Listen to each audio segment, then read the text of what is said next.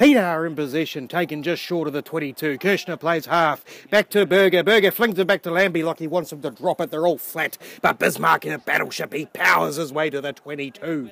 Pinar now. Out it comes. Lambie, he takes on the line. He shows and goes nowhere. Pinot Noir in again. One out, is it? Yes, it is. Berger. Berger is upended just inside the 22. Pinar again to Creel. Creel does a fancy side step before the line. He's easily read and taken. Pinar now gives it to Lude. Lude, the big man, he goes forward. Oh, that's good stuff, that. Oh, dear, but the clean-out work from the South Africans is horrible. Can't move one player. The number 8 flops on it. It's a penalty to the Springboks, and Yanni's doing nothing.